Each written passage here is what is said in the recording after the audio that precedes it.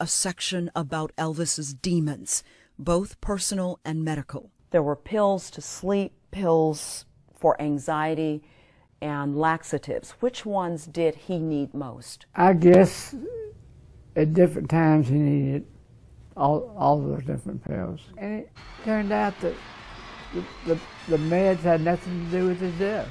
Dr. Nick was arrested and charged with overprescribing drugs to 11 patients, including Elvis Presley. Under oath, Dr. Nick admitted that he prescribed painkillers for Elvis' arthritis, heavy doses of laxatives, sleeping pills for his insomnia, and amphetamines for weight loss. But he also took drastic measures to manage his patients' dependence on medication.